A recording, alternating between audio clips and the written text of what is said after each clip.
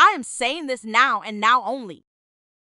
This is our body, our choice. If you are an American, Polish, or person in a country that has abortion banned and you have a uterus, then stay safe. I can't begin to explain my anger to the fucking people who banned abortion. It honestly makes me sick to the stomach at the fact that people who have an abortion serve longer time in prison than rapists do. An 11-year-old, a fucking 11-year-old was begging to get an abortion after she was raped, but she has to give birth.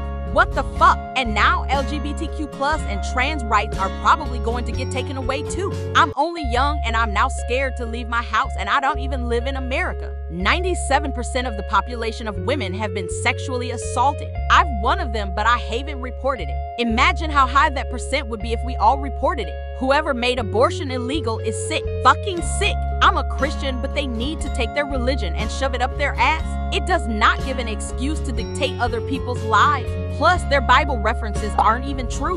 The Bible said if the child isn't born yet, then it doesn't count. If the child isn't born yet, then it doesn't count. What part of that don't they understand? Listen, I don't mean to worry or stress you all, but it's a serious matter and I think it needs to be addressed immediately on this channel. Stay safe, you all.